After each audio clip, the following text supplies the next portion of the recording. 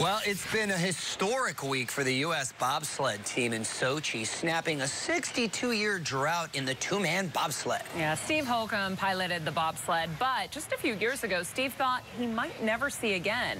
Jerry's got his amazing story. Barreling toward his lifelong quest for a gold medal, bobsled champ Steve Holcomb's Olympic dreams came to a crashing halt. I kind of had to retire because I could no longer see. Stricken nearly blind, diagnosed with keratoconus, a degenerative weakening of the cornea. Keratoconus affects millions of people worldwide. Steve's eye specialist, Dr. Brian Wachler, simply stunned that Steve even tried to drive a bobsled. Upwards of 90 miles an hour without being able to see. But blindness, shattered Olympic hopes, and a deep depression sent Steve over the edge. I did try to take my own life. It was at that dark moment when Steve found Dr. Brian, who performed his pioneering procedure. Completely non-invasive, and it's only 30 minutes. This before and after video showing the dramatic results. And after Steve's vision-saving procedure, his Olympic dream came true at the 2010 Games in Vancouver. Dr. Brian there as the U.S. bobsled team won their first gold medal in 62 years. It's been a bumpy ride, but something that,